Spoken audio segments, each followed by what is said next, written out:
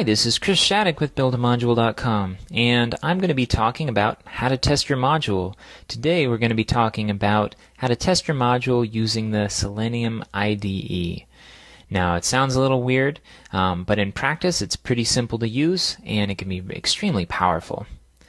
So, when we are building out our module, or developing in Drupal in any way, we're testing all the time. You know, we're refreshing our browser page, we're going to different pages, running through different workflows repeatedly to see if the things that were working before are still working, and to check our new functionality and to see how it fits in all of that. But when we're doing this, it can kind of get wearisome, and when things get wearisome, we end up sort of dropping the ball a little bit and maybe missing some things that we should. So automation has the advantage of saving you time and of making your work more accurate.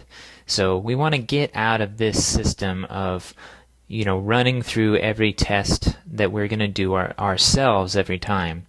So we have two tools at our disposal in Drupal.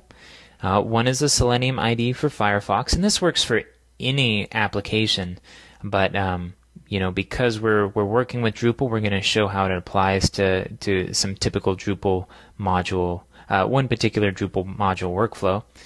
And secondly, there's Simpletest, and Simpletest is very awesome, and we'll talk about that in a future video. But the two are rather different in their scope and have some different benefits and some things that aren't so great about them. So let's take a look at Selenium IDE from a pro-con standpoint. What is it that makes it good? What are some things we have to watch out for, and maybe we want to use something like Simpletest for? So what Selenium does is it automates browser activity. First of all, Selenium IDE has a low overhead in terms of getting started with it. Understanding its basic concepts and creating your first test is going to be really easy.